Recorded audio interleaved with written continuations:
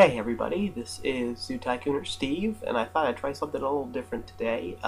In the past I've just put up like a few single exhibits with tutorials, and I figured today I would try starting like a full Let's Play, where instead of just doing a single exhibit, I would try and construct a zoo, maybe do an exhibit at a time.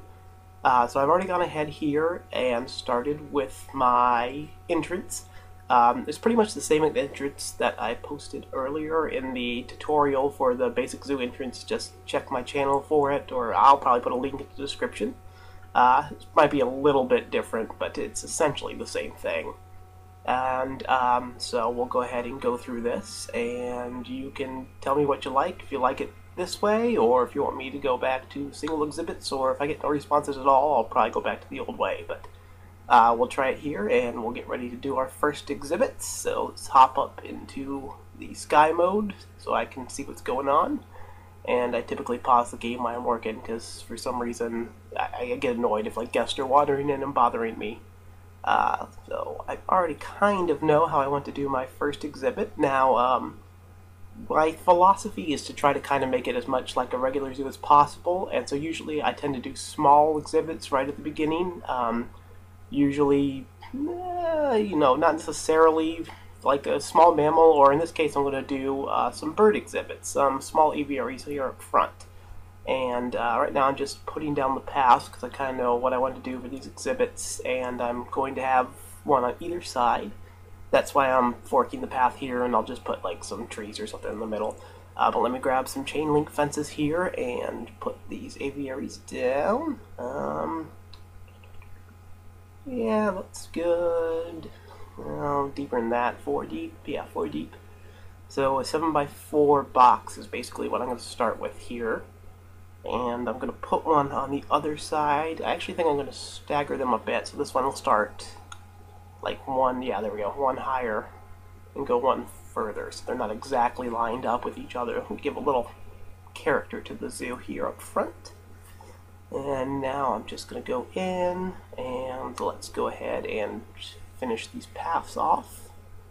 I usually pick, for the main path of my zoo, I pick one of the pathways that I have both the rounded corners and the flat corners on, just so I don't have to go OCD when I don't have a corner match up exactly with a fence. So I should mention that I've got a lot of downloads in my zoo. I'll try to post links to all the ones I can remember.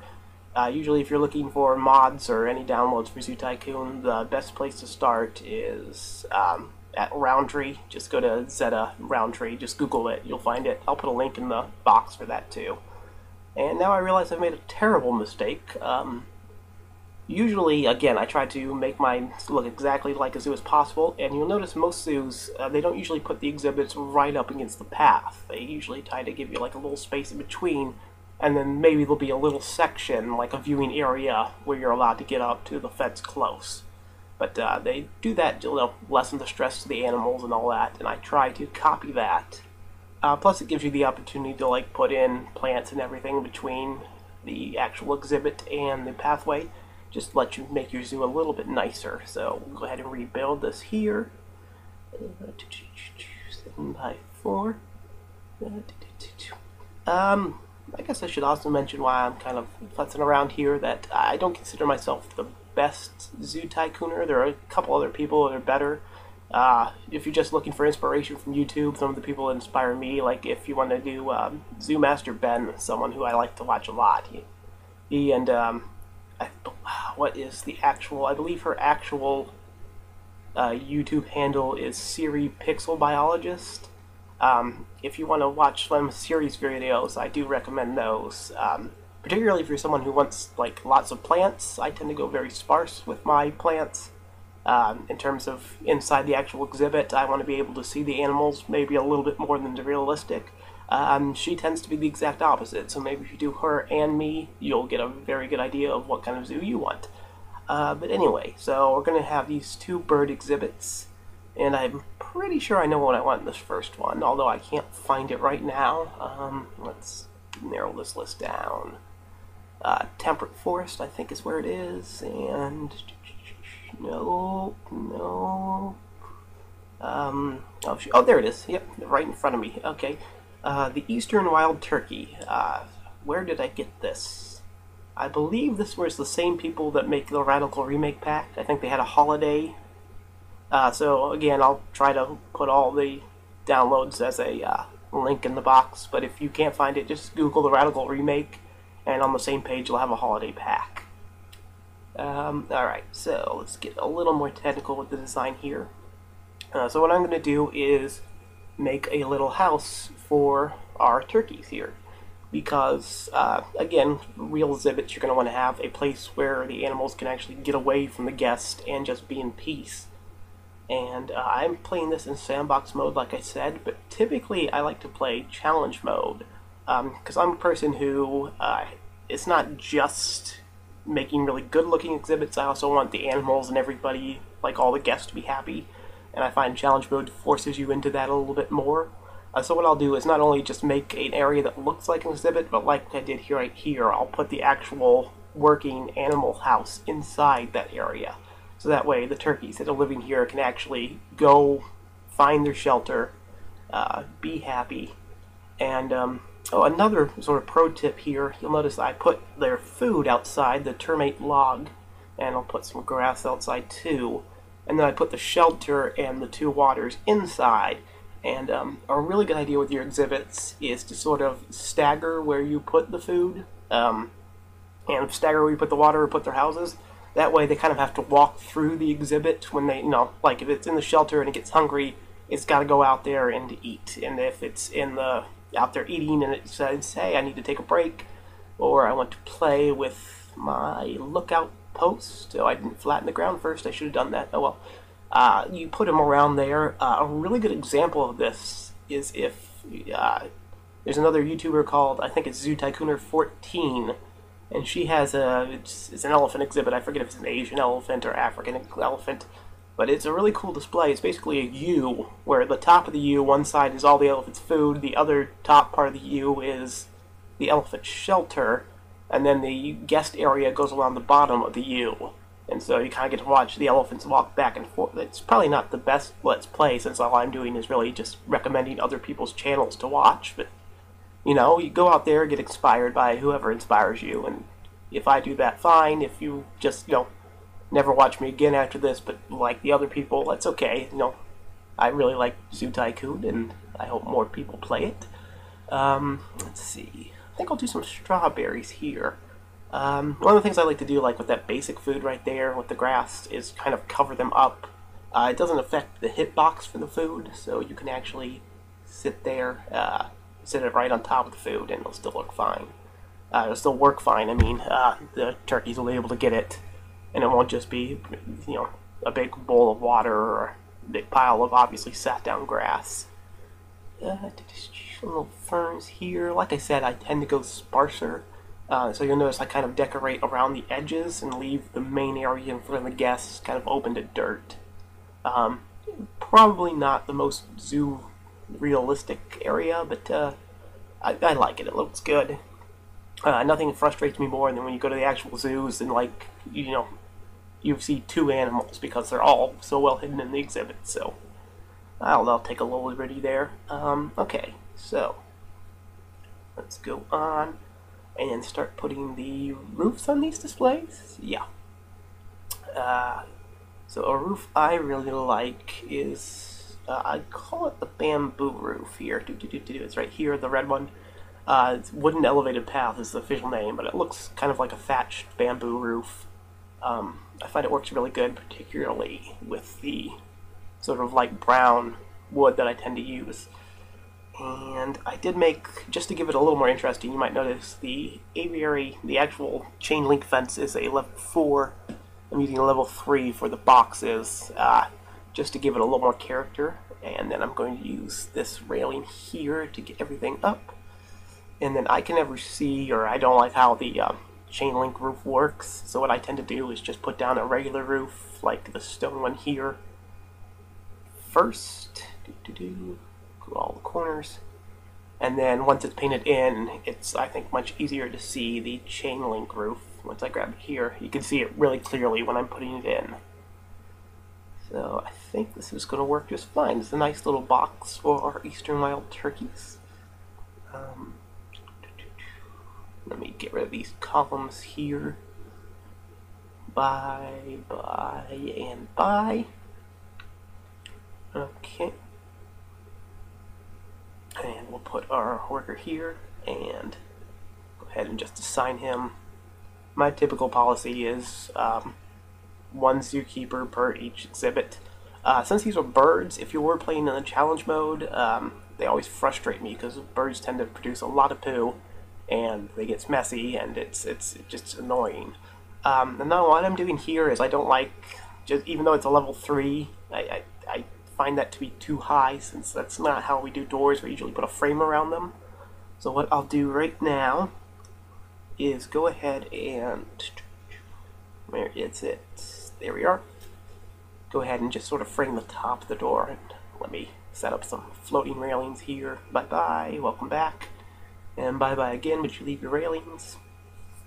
So now it's going to look more like a regular door, where it's got the railing over the top there. Okay, and that's fine. Let's take a look at our other exhibit. Now again, to add a little character, what I think I'm going to do is this time I'll put the house on the opposite side. That should give it a little bit more.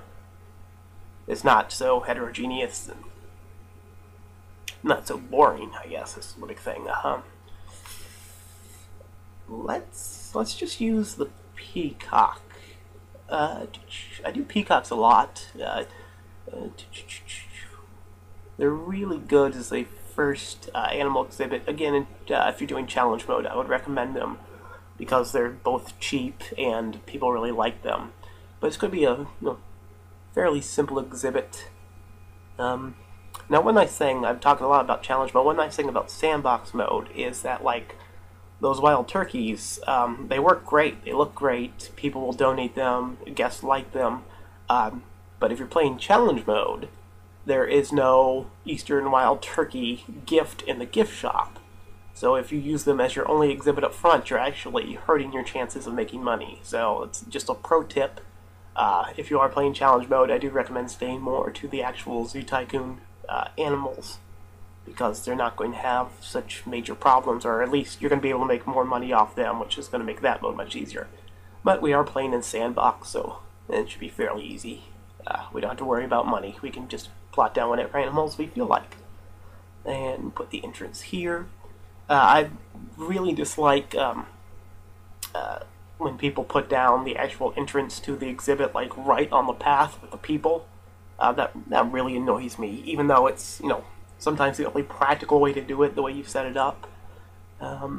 Still, it just, if you can hide that, why don't you?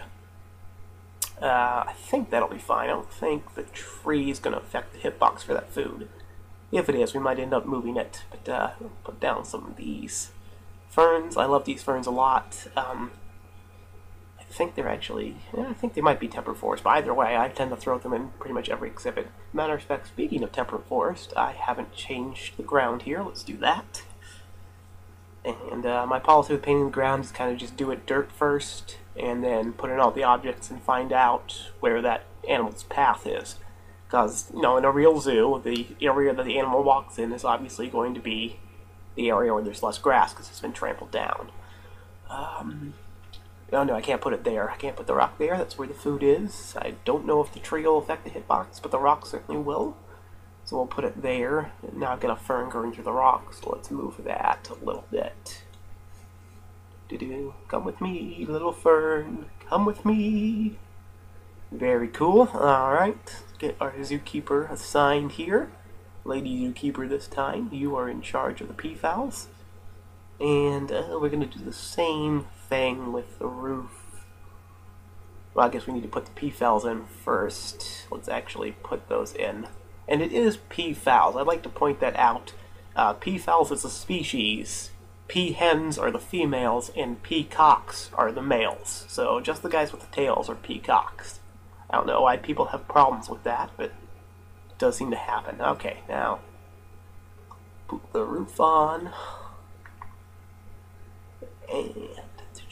And that's a combo, again, if you watch or if you go back and look at the previous videos I posted with just the exhibits, I tend to use that kind of roof and that type of fence, that light brown wood fence, a lot, just because I think it looks good. But you can do it whatever you want. That's one of the things I really like about sim games like this, is that there is no wrong way, but there's not necessarily a right way either. Like, you can screw up, like, challenge mode, you can run your zoo into debt. You can make an ugly exhibit, but one of the things I find about Zoo Tycoon 2 or any of the Tycoon games, particularly with online communities, is that there are people that just have such a different aesthetic sense from me and I from them, that you can find some really good varied displays and varied ideas, and it makes it a lot of fun.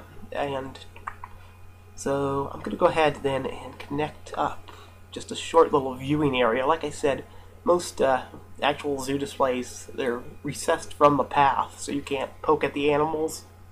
But they'll have like a little area, and that area usually has a different kind of fencing, like a glass. Here, I'm just going to leave it. Yeah, I'm just going to leave it as the aviary, or I keep calling it aviary, it's a chain link. And now I'm going to put in the pathway fence. Again, most zoos, they'll have a little fence around the path. I tend to like this low wooden fence. I think this came from... where did this come from? It's probably one of Snow Leo's things. Oh, I should mention, to get rid of your entrance, like I did, I use Snow Leo's combi patch. Again, if I remember, I'll put it in the the description box. And if not, just Google Snow Leo combi patch. You'll find it, and that comes with a lot of good things for modding your Zoo Tycoon 2 files. It's going to let you not only just get rid of your starting gate to be able to build your own entrance, but it's going to allow you to put plants down that aren't on the grid. And here's another typical thing I do. I'm going to use this royal fern here.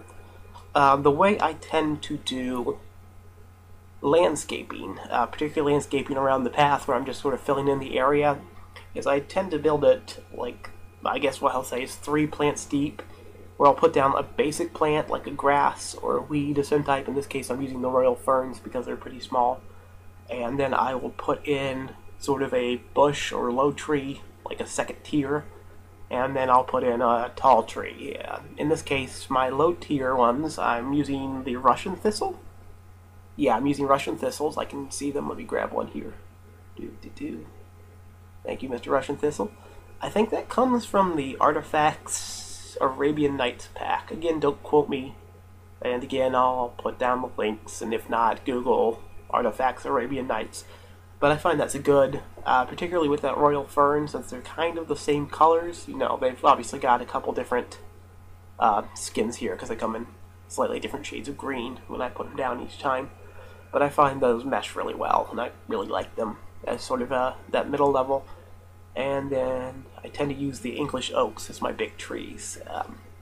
And that'll change. I started this map. This is the large city map, so it's a temperate grassland is the ambient for all the basic skies and everything. Let me put down a few of these oaks here to fill in that area, and one in the middle. Yeah. Yeah, like that. That's not bad.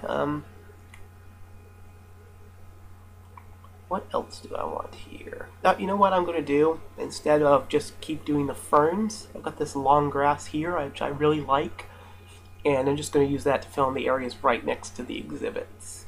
So I've got this kind of brown patch here. Let me fill them in.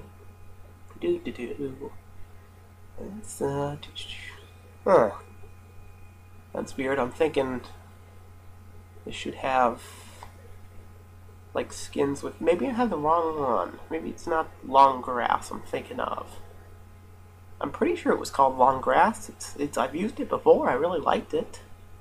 Let's see. Let's make sure that's right. Whoops. Oh. No. Definitely not that.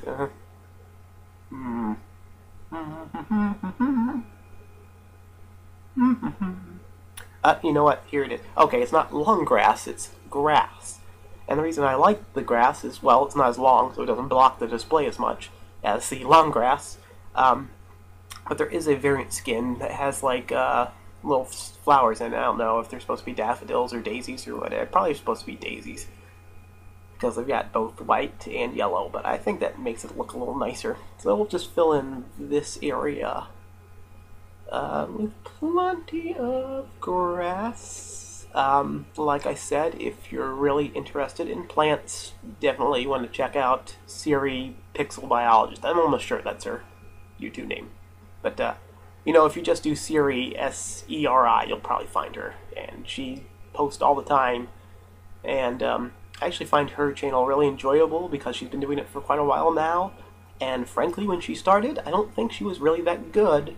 But she's learned a lot. She's grown a lot since then. And now she's better than I am. I'll be honest. She's way surpasses me now.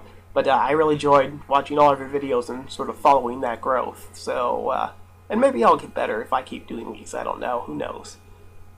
Maybe I'm terrible at it and I'm just aggrandizing myself and you're laughing at me the whole time. That could be. I don't know. But, yeah, definitely, if you want plant advice, check out hers. If you want the kind of halfway to actually carrying grass advice, you can keep watching me. I wouldn't mind it. You can go right ahead and keep watching. I'm not even gonna charge it. You can keep watching for free. How about that? That's the deal. Okay, that grass is all in. What next? What next? Okay, I've sort of prepped this place for the animals. Let's start prepping it for the humans, because we can't just think about the animals. We have to think about our guests too. That's a very part of the job. I really like using this modern bench. I think it looks very nice. And it goes well with the fence right there that I like to use. They're fairly close in color and they look alright. So let's plop a couple of you guys down. Is that right? I'm not sure if that's the right distance. Maybe there? Okay. Alright, well, if it's not the right distance, who cares? Well, it's close enough. And do some here on the turkey side. Gobble, gobble, gobble. Do-do-do. And one more. Oh, see, it didn't line up right. Alright, well, here, we'll put this one. Well, you know what? My OCD is going to kick in, so let's put this one right. And we'll move this one over to here. And there we go. And now, what I'm going to do, since I did a 2x1 area there, I'm going to go ahead and use a viewing canopy. They're basically just there to look nice. Get rid of this. I think that if you were playing like an actual challenge game, they'd actually increase how much guests like an exhibit. But again, we're not playing that, and I don't tend to use them that much, but here I think they'll look nice. I think it'll give a clear sense of what we want. And it just occurred to me that we did all that work with the turkeys, and I did not even put the turkeys in the stinking exhibit. So let's go ahead and make sure we actually have some turkeys, since we have this nice exhibit for them. Okay, turn that fence down so we can get in. 1 and 2, I guess. It's not like their plumage is that much different, so... Well, I guess the male turkey looks like has a larger tail. I don't know. It's a good. I've used the turkeys before. I do recommend them. Guests seem to really like them. And of course, again, we're playing sandbox mode, so I don't have to, but I'm going to go ahead and put in some donation boxes here. Just as a way, even though we don't need the money, it'll let us track which exhibits are very popular and which exhibits are not so popular because guests are skipping over them and not putting any money there. And I do care about guests. So, alright, I think we've got something going here. Let's go back down into walk around mode and take a peek. So here we are, wonderful day at the zoo. Let's go in. Hello, good sir. I would like to purchase 1 zoo ticket, please. Thank you. And we are off. Okay, that area's looking a little sparse. I'm gonna have to, I think, probably just move that Russian thistle. Yeah, I'm liking the grass there. We get a pretty good look. Yeah, you can really see the turkeys well. Again, the exhibit itself is probably a little sparse. That's something that I'm always kind of conscious of, but when I'm making them, I don't really care. Because I'd rather be able to see the animals. Let's go over here. How are our peacocks doing? You know, I forgot to put the frame on that door, didn't I? Yeah, the rest is okay, but let's just go ahead and put the frame on the door just so it looks a little nicer. In my head, at least. You might think it looks like crap, but it's my zoo, and I think this looks nicer, so we're going to take this again. I should mention to do the floating walkways. If you don't know how to, what you have to do here is pause the game. Well, here, we gotta... where is the... There it is. So basically what you do is you put the railing on that you would want, and you pause the game, and then you need to delete the walkway completely. Do the undo button, and when you delete the walkway again, it will actually keep the railings on the side, and that'll work provided the game is paused, and it can't be an angled thing. It's got to either be perpendicular or parallel with the zoo wall. And can we just fill this in with the Russian or the royal ferns? Nope, gonna have to move the thistle, which means you're gonna have to move the thistle next to it, so otherwise there's gonna be this big gap that's unexplained, and oh, it's terrible. It's such arduous work running a zoo, isn't it? Okay, you can go right there. And is that okay? I think it's 3 on either side, right? Yeah, that looks fine.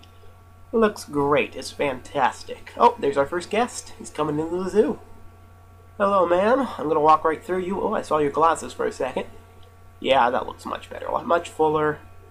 And I like how that kind of looks like it's really fuller from the side.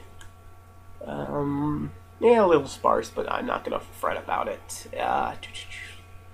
So, obviously, let's double check, because I haven't really looked at this.